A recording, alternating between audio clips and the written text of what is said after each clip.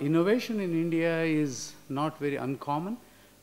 In fact, around the corner, at the bottom of the pyramid in the society, very innovative and entrepreneurial, whether it is the Dabbawalas in Bombay or whether there is a very innovative idea of bicycle repair, you will find that this has to be translated into the world of education. Unfortunately, the Indian education is becoming very, very hard, very stratified, and to some extent very fossilized.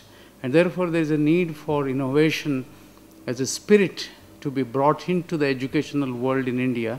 And my role and my responsibility, as I feel in the Innovation Council, National Innovation Council, would be to see to it that the universities, the colleges, the schools are getting transformed through this spirit of innovation. And in order to do that, at least to begin with, we would like to set up 20 innovation centers in the country, which are within the universities, but they're not exclusively within one academic institution. Maybe a group of academic institutions together will form a cluster. The concept of a cluster is extremely important in innovation, and we feel that even in the universities, these clusters are very important.